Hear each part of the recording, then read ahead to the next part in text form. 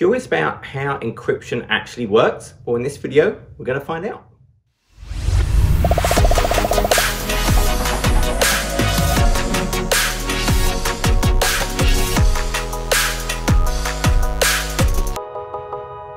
In this video, we're going to explore encryption and really from the ground up, what are the types of encryption, how they're used, and how it relates to when we access things like Azure over the internet.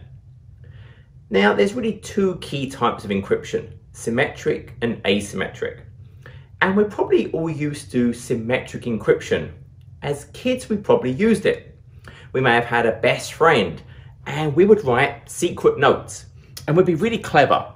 We'd encrypt the note by shifting the alphabet a few letters. And this is known as kind of the shift cipher or Caesar, because Caesar used it. And you could think about this, and this is actually a Caesar key, a coin. And you can pick the number of letters I want to offset by. So my cipher would be the shift cipher. And the key is the number of letters I'm going to shift by. So I'm just going to set it to 3. And then from the inside ring to the outer, I look at the letter and then what that shift is. So I could think about if I wanted to send a message of hi, well, my key is 3. I'm shifting by 3. So I would look at this and I'll go, okay, well, H is K, and then I is L. And then the other person, well, they know the key is 3, so they look from the outside in. So okay, K, okay, well, K is H and L is I. So they've decrypted it. You both knew the key, so the same key is used for both the encryption and the decryption. And you'd probably be pretty disappointed if that was the note. You could have just said that, probably didn't need protecting. But that's an example of symmetric encryption. The same key both encrypts and decrypts. It locks and unlocks. Now, a challenge with this is sharing that key. How do I share that 3 in this case? And maybe, hey, on the way to school, maybe say, hey, let's have a shift of 4 or 3 today. But if we think about computer terms, that shared key, that's an important part. How do I share that securely? And I can think about another analogy of this. It's just like, hey, look, key to a house. I use the same key to unlock the door and lock the door. So the same key both locks and unlocks. So in computer terms, we can absolutely think about, yes, we have some message, and then we have some key that's used to create this encrypted version of the message. And then I have the same key can then be used to get the message back. And things like AES and 3DES are examples of ciphers that use symmetric. And it's very efficient. So I can do this pretty quickly. My key length might be 128 bits, 256 bits, it varies. But the point is, I have this key, it's very efficient for large amounts of data to be encrypted and decrypted. But the challenge is sharing that key. How do I securely share the key? Because if I don't securely share the key, then if someone else gets that, they can read my traffic. They can even maybe put their own traffic in the middle. So that's a really bad day. So then we think about asymmetric. And the idea about asymmetric is essentially we have 2 keys. I can think about, I have my key 1, then it has a partner, key 2. And one of them is private, one of them is public. Because the idea here is, well, hey, look, I have my message, and if I encrypt it, so there's still some cipher is used for this. If I encrypt it with one of the keys, so now I've got this kind of encrypted message, whatever, only the other key can actually decrypt to get the message back.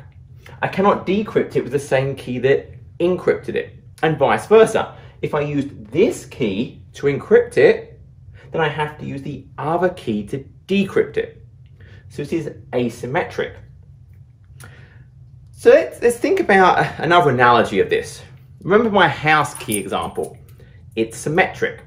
The same key both locks and unlocks. And maybe I have kind of a lockbox somewhere that I want to share with someone. And I want to kind of share the key. But if I just send the key over regular post, well, anyone could intercept that. There's challenges with that. Because I send the key in the post, well, someone could have intercepted this key, replaced it with their own. And now they're going to be kind of a man in the middle. So an asymmetric equivalent could kind of be a padlock. With this padlock, anyone could lock it, but only I can unlock it with the key. So if I wanted someone to send me something privately, what I could actually do is send them a padlock. So in the post, I send them the padlock and they get the padlock. Now they need to make sure it really came from me. So maybe what it is, it's got like a serial number on it, and they can go to the padlock company who they trust, they're very reputable, and it's got a serial number on it, and they can check, and they can see, yes, that was actually sold to John Saville, and we trust that that company checked my driver's license, whatever, to make sure it really was me that bought this padlock. So now they have a lockbox, they lock it with the padlock. So anyone could lock with this padlock. And then they send the box to me. Now it's locked, only I have the key, this private key. So when it comes, I'm the only person that can unlock it. So that's kind of half of that idea that, hey, I've got this key and only the other one can unlock it. So that's a way that someone could send me something and I know that I'm the only one that can actually get what's inside. Anyone I can send this over the post, it doesn't really matter. And then they lock it, only I can unlock and get the data out. And that's kind of how we start to evolve this idea of the symmetric. We have these two keys, and what we have is one of them is this private key, and one of them is public. So now I don't have the key exchange problem. Everyone can know my public key. It doesn't matter. Only I have my private key. Now I still have a trust issue. How do I know that, hey, I'm giving a certificate, and a certificate is how we generally will share the public key. How do I know that's really my certificate? So what we have is we have these kind of certificate authorities. And we talk about a trust chain. So there are certificate authorities at the top that are highly reputable. If you look in your operating system, and I'll show you this later on in the demo, there are some that are built in and trusted. Well, they can either kind of sign other certificate authorities, an intermediary, or they can issue certificates themselves. Now, they won't, often these top level won't issue certificates to you and I. They're going to have some intermediary CA who then creates us a cert. So there's a trust chain that we can view. And so as long as this certificate, we trust it, we know, hey, that's good, we can use it. So now we have the idea that I have a private key and anyone can know my public key. And I can use this in a number of different ways.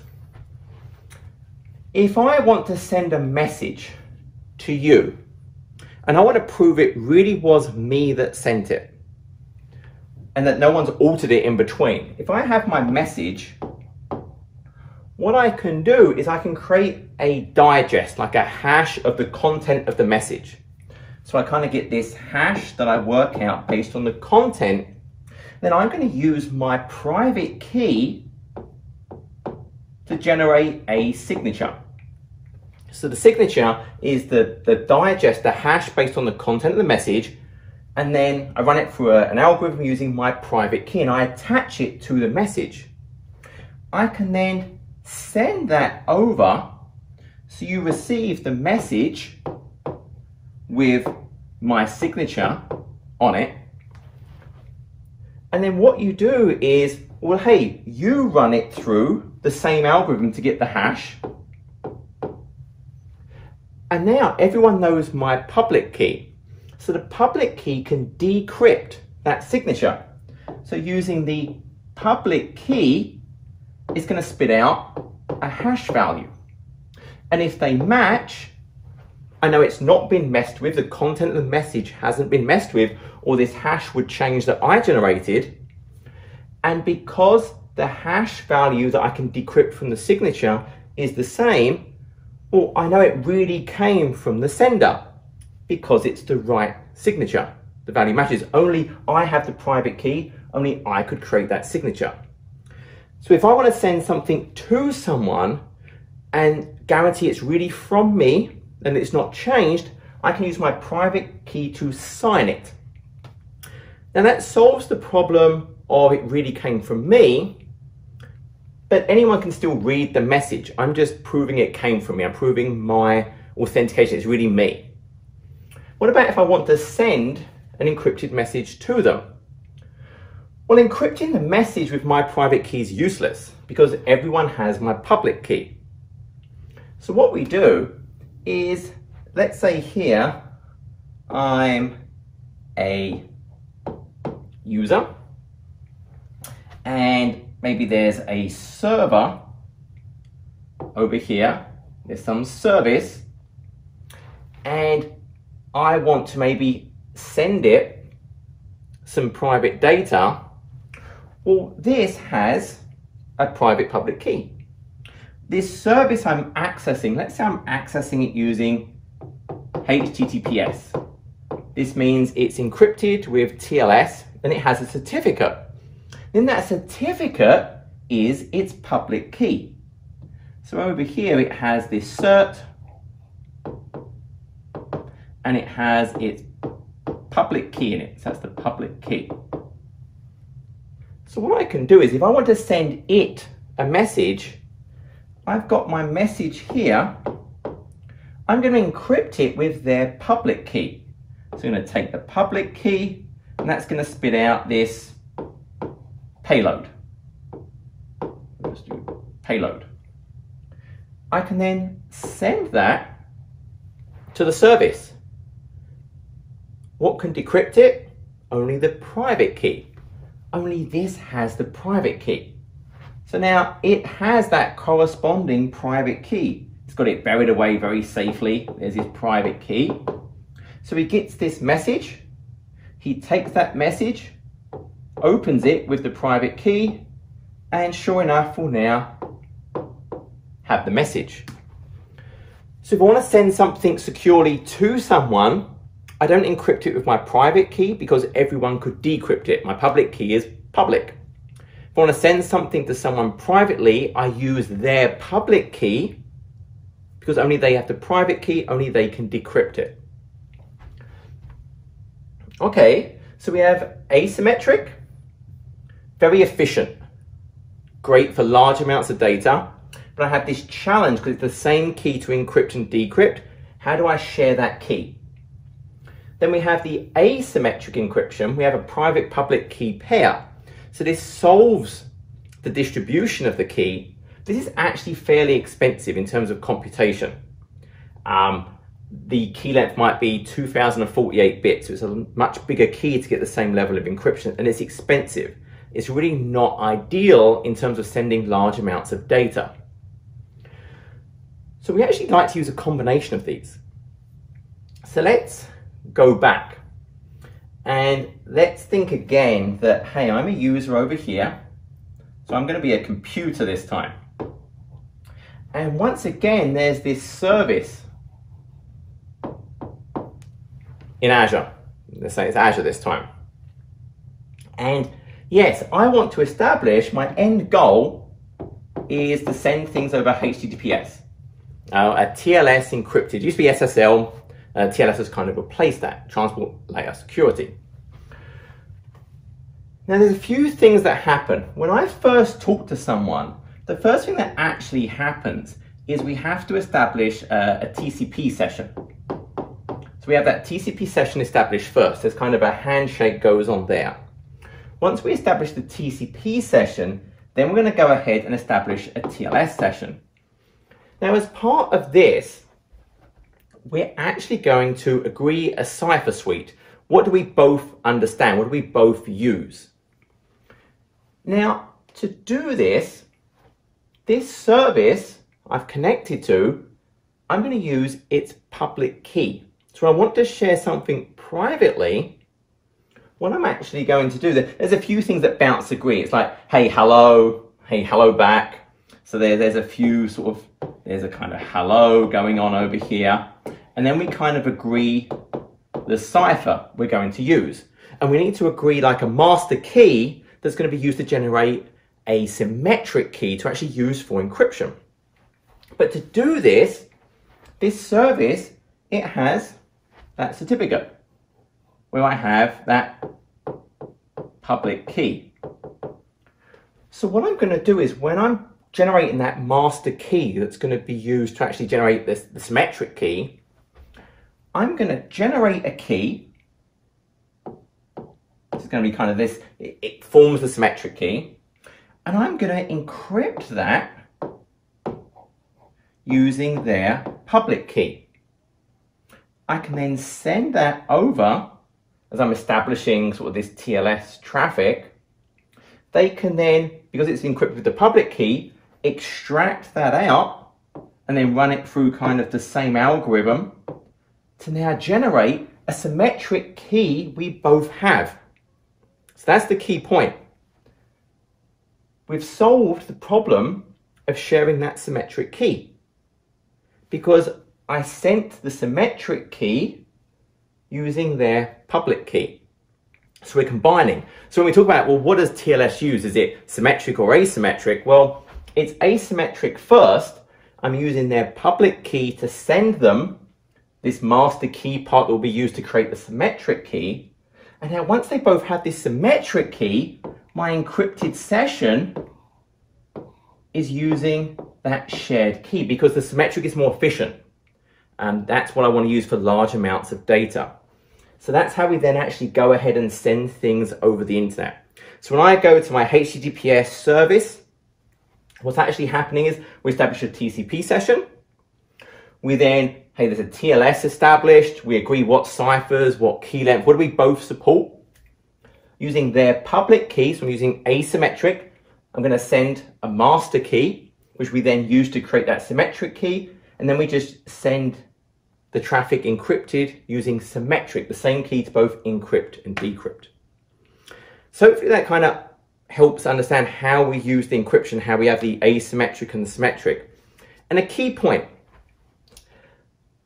when I'm sending things over HTTPS, like with storage, there's a shared access signature. If I want to access a certain blob, for example, in a storage account, rather than just make it public, I can use a shared access signature. I have to know this signature as part of the URL to actually access the data. So if I actually looked at it, I would see like it's HTTPS, and then it's going to be blob Azure. The file I want, then there's a bunch of stuff. There's a time, but the big thing is there's kind of a signature. There's this big long value. And people will say, well, that's useless. You're sending that over the internet in plain text. So everyone can see the signature, so anyone could grab that and then use it themselves. And that's not true. Because the point is, this is part of the request we're going to make. Everything after kind of the name is the request. That's not just sent plain text. What happens is, even before all of this, there's a DNS lookup. I have to find, hey, what is blob Azure storage? So I get an IP address. That's the only bit that's really public, that DNS lookup. I then establish the TCP session to that target. I then establish the TLS session to that target. And then over this encrypted session, I make the request. And that's when I send the file I want and the signature. So that file, that signature in the shared access signature, is not sent plain text over the internet, even though it's part of the URL. It's sent in the encrypted part. Just because it looks like, hey, one long string, doesn't mean that's how it's actually used.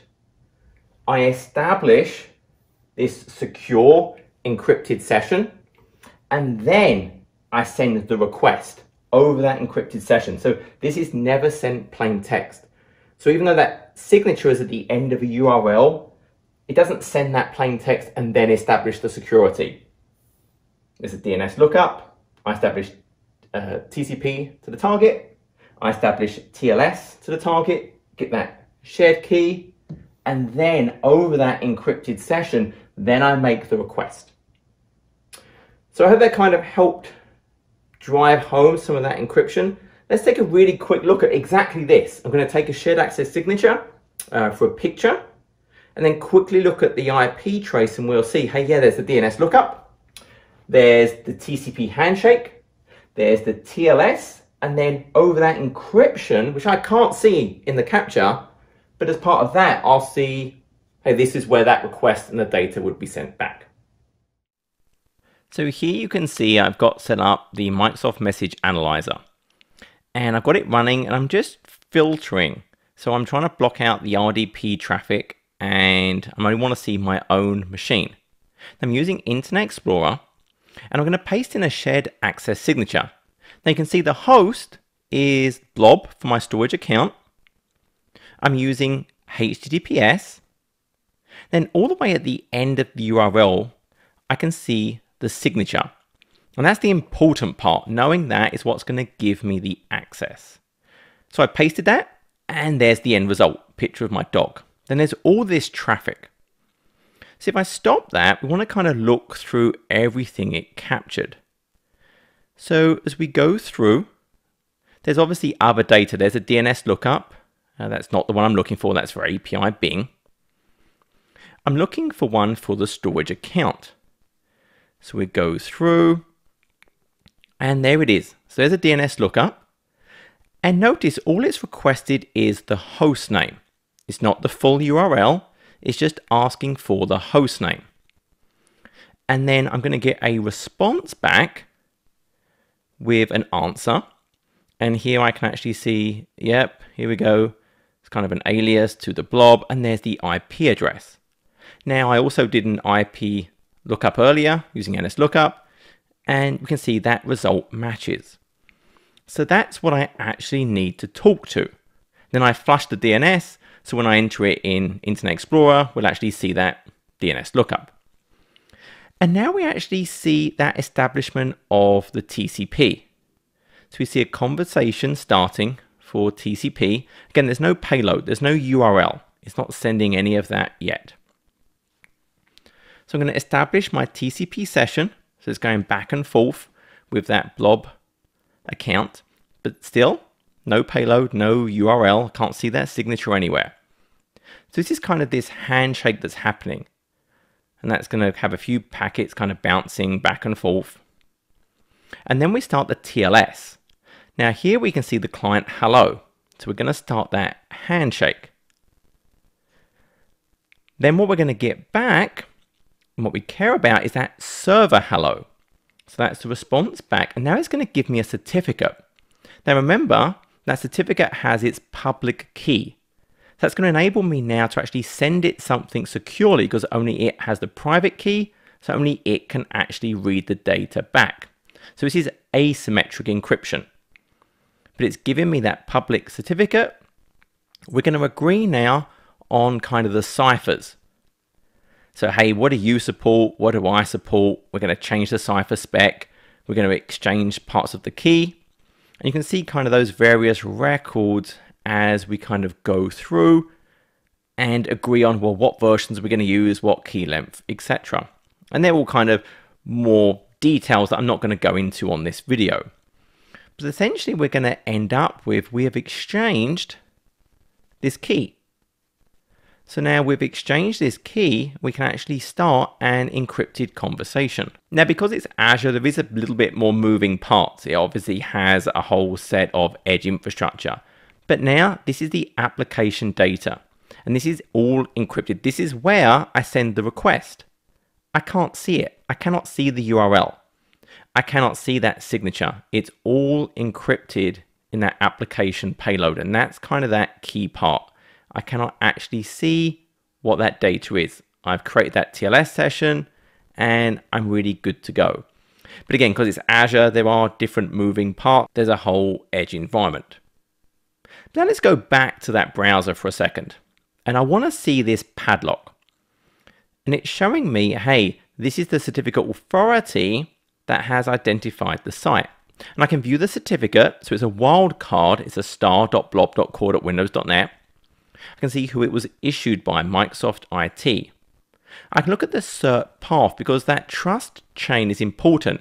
That's what lets me know, well, that public key, I can really use it. It really is from who it says it's from. And what I can do is on my local machine here, I can look at all the local trusted certificate authorities. So for the computer account, I can go and look at, well, hey, my trusted root certificate authorities. And there's all the ones that are built in. And I'm looking for this DigiCert Baltimore root. If I look at the details, I can see, well, it's actually this Baltimore CyberTrust root. And it's also going to have a thumbprint. So now if I look at my actual local ones on my machine, and again, I'm looking for this Baltimore CyberTrust root. Well, there it is. If I look at the details, if I look at my thumbprint, does it match the thumbprint of the root of the certificate trust chain? Yes, it does. And because I trust that, I trust it did its job. It did its job giving the cert to the Microsoft IT, and they did their job giving this wildcard, so I trust the cert. So that's kind of the important part of the asymmetric with the private public key. I have to trust the public key, and that's how we do it. It's through that trust chain. So I hope that was useful. If this was, please give it a like and subscribe. Till next time, take care.